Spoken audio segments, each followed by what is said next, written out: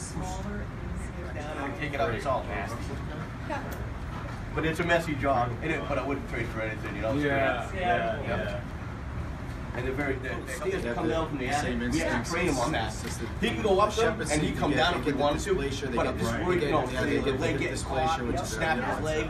So we just pick him up and carry him off our young shoulders age. and bring him on down. Oh my. That guy hiding under stress puts out like a stress odor, so to speak, and the dog's going to pick up on that. That's one of the things we look for when someone's hiding in a building on us, or they're running from us.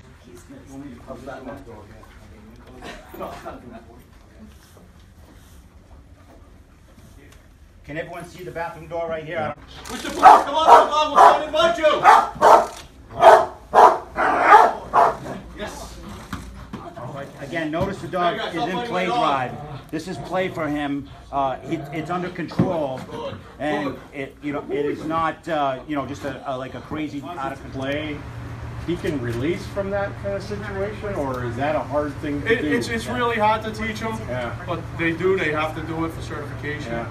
You have to be able to recall your dog. You know, if you look up good corporate neighbor in the dictionary, his picture should be there along with everybody else here in America.